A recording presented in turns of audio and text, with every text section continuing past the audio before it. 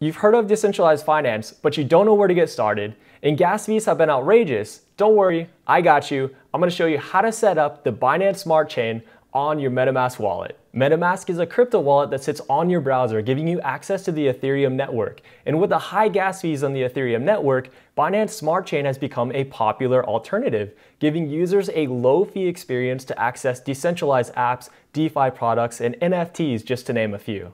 With the development of the Binance Smart Chain, you can use your MetaMask wallet to access the Binance Smart Chain with some basic configurations, which I'll cover in just a moment.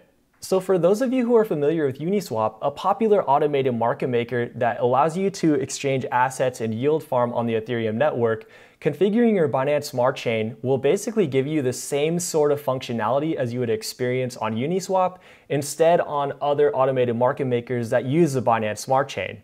Those of which would be like PancakeSwap, BurgerSwap, and some others out there that use the Binance Smart Chain, and all at incredibly low fees compared to the Ethereum network. Without further delay, let's get your MetaMask wallet set up for the Binance Smart Chain. But if you don't already have your MetaMask wallet set up, go ahead and check out the full tutorial here. Otherwise, I'm briefly going to give you those steps right now. Google MetaMask, go ahead and click on the MetaMask link. Click download now, install MetaMask for Brave, and add to Brave, add extension, get started. I'm creating a wallet from scratch. Say no thanks. Choose a secure password, secret backup phrase. If you lose your backup phrase, no one can help you. You need to write these words down and keep them in a secure location, and click confirm, and all done. Now we have our address here. After you install your MetaMask wallet, it should look something like this. Click on your icon up here, go down to settings. From settings, go to networks, and from networks, there will be a link in my description below that will have the RPC settings to connect your Binance Smart Chain to your MetaMask wallet. I have them pulled up already here. Here's the mainnet that you're going to install onto your MetaMask wallet that will connect the Binance Smart Chain to your MetaMask wallet. So you're going to copy this information here. Network name, Smart Chain. And so I will click Add Network, Smart Chain. Copy everything the way you see it here.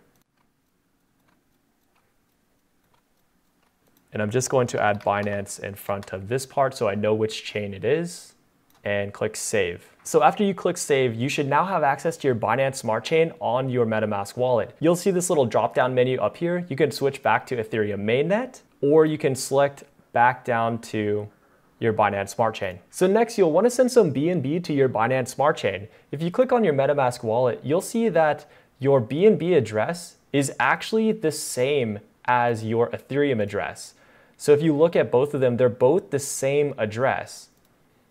But what's very important is when you send BNB to your address, copy, paste it here, and when you go to withdraw your BNB, you want to make sure that you are withdrawing BEP20.